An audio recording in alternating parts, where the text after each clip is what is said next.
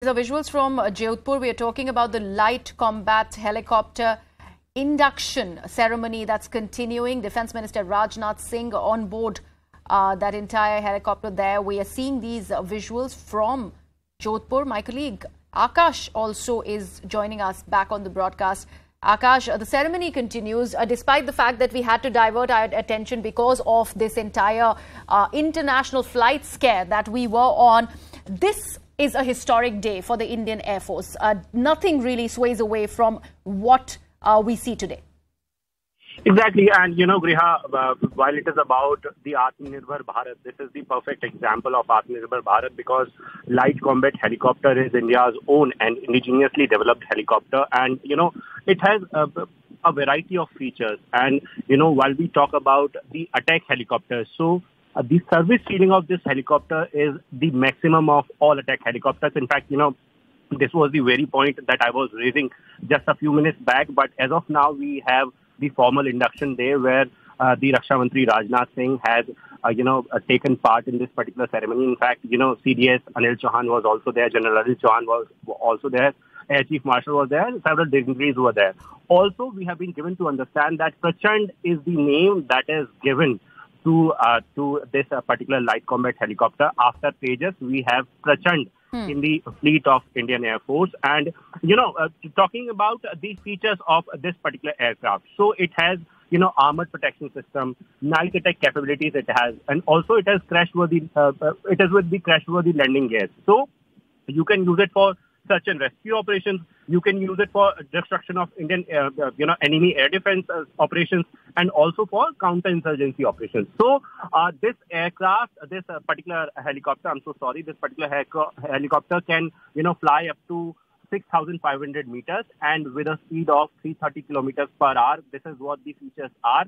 And as of now, while we are getting these 10 helicopters in the Indian Air Force, the first squadron is being raised at Jodhpur, where we are seeing these visuals. Raksha Mantri Rajnath Singh and all other dignitaries are there.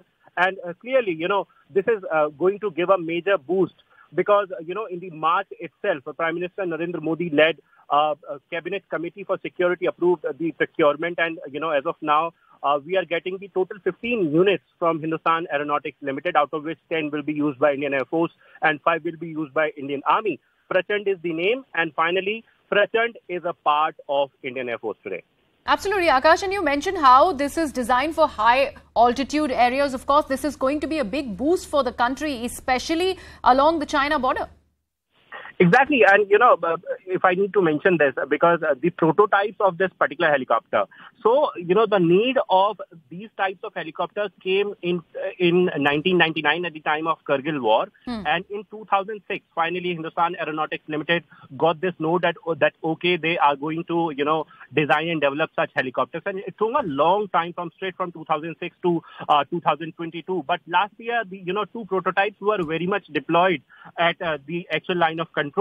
At this point in time, this is the only attack helicopter that has landed in Siachen. And that's the reason why they are saying that it has the maximum ceiling of all attack helicopters. It can go up to 6,500 feet.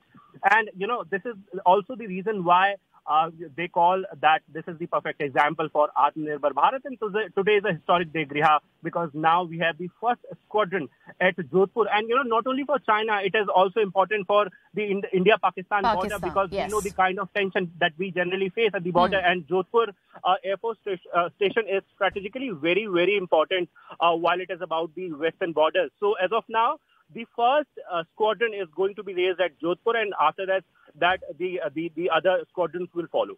Absolutely. And Akash, we all know that India is one of the top 10, defense spenders when it comes to in the world. In fact, the third last year is only after US and China.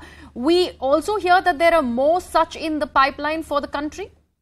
Exactly. And, Griha, this is coming at a time when we are all set to phase out the MiG-21 series by 2025. At a time when, we are phasing out our old, fighter planes. So LCH is going to be a part of Indian Air Force. And, in fact, I had a word with some of the experts and some of the officers from Indian Air Force. They are not only getting inducted this base model, but they are also looking for future upgrades, because they say that artificial intelligence is the future.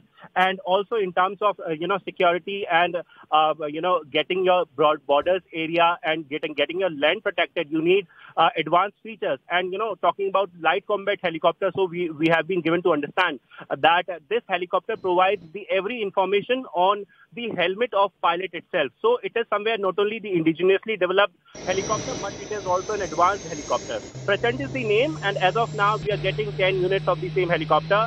And, in the next 10 years, we'll be getting some more units. And there you have the Defence Minister, in fact, all set to take flight in the light combat helicopter, newly inducted into the Indian Air Force. There's going to be a ratio in which it is going to be divided between the IAF and the Indian Army. We are told that possibly 10 helicopters would be part of the Indian Air Force, 5 for the Indian Army at the moment. There are more to come in. We are seeing those glorious visuals, Akash, as the Raksha Mantri all set to take that maiden flight in the light combat helicopter. Where it was a pre-plan that Raksha Mantri will be taking a flight in it. And, in fact, I need to mention this very point that at this point in time, we are getting 10 units, but the Army has a plan to acquire 95 light combat helicopters, largely for a combat role in mountain. Because, as I mentioned earlier, the first need was felt in 1999, back in 1999, when, we had to, we were dealing with a kind of combat conditions where, there were large mountains. And at that time, Indian Air Force officers somewhere felt the need of a helicopter that can go, up to that level and that can have the maximum ceiling. And that's the reason why in 2006, finally, Hindustan Aeronautics Limited started designing and developing this particular helicopter. Also, Prachand is the name, and, Prachand is a Hindi word that means that shows somewhere the aggression, that shows somewhere the speed.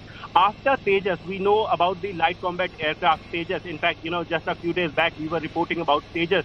But now this particular helicopter, which is named Prachand, is going to be, a game changer. This is what they say. And at this point in time, Army is also looking for, 95 more light combat helicopters. In fact, Indian Air Force is looking for the upgraded version, in fact.